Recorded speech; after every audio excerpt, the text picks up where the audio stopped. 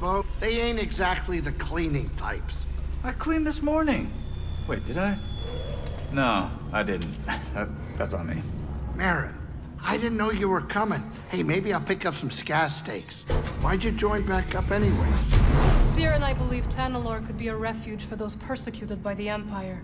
Persecuted by the Empire, huh? Gonna get crowded.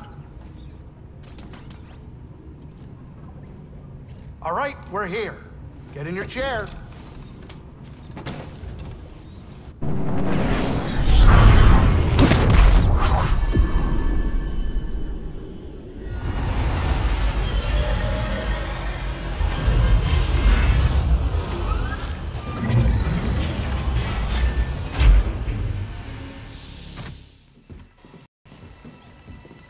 Welcome to Koboh.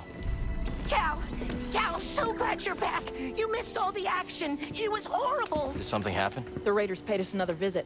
Took a shine to that droid you found. ZEE. They took her, Cal. Carried her right out.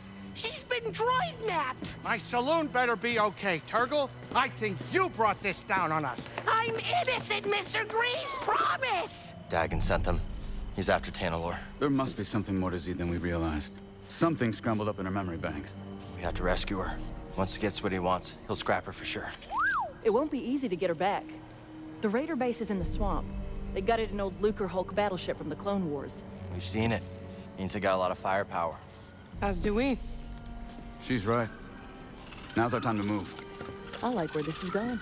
They already have what they came for. They're back at their fortress feeling safe, complacent. They'll never see it coming. Maybe not. But if you're wrong, then they'll be looking for payback. Not to worry. I will stay here and look after Grease and the others. You sure?